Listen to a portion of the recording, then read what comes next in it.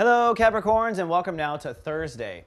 Well, I gotta warn you, overcast with a chance of showers today for the Cappies. A couple of things going on. On the one hand, it's really triggered by the moon, which is the focusing planet of our emotions.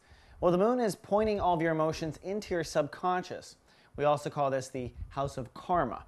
It's normally ruled by Pisces, and they're the ones who are experts at it. If you ever notice a Pisces is kind of there and not there at the same time, like they're really with you, but they're not with you, that's that double fish. That's them logged into the universe and the earth at the same time.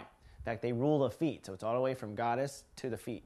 That said, your heart is in that spectrum, that no man's land of subconscious, where we typically throw all of our karmic debris into. I call that the weeds in your soul garden, the issues that wrap around your life all the way to childhood and into past lives. Well, in the next day or so, you're going to be hyper emotionally aware, that's what I want to say, hyper emotionally aware of your karma, your unresolved issues.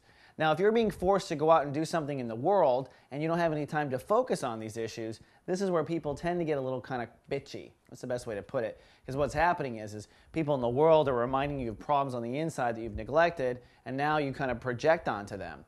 I always put a stinger alert when Scorpios go through this transit, for instance. So for the next 2 days, it's definitely overcast. You're definitely kind of removed.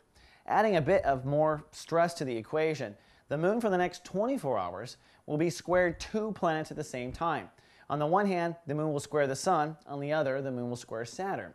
That means within your own consciousness, it's kind of like your emotions, your soul, and your responsibilities are all sitting in different areas, and they're not talking to each other. They kind of got their arms crossed.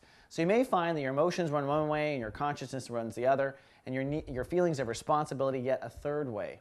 Now, Saturn's in Virgo in your house of belief structure, so the responsibility you'll feel will likely be to the way you're raised or your responsibilities.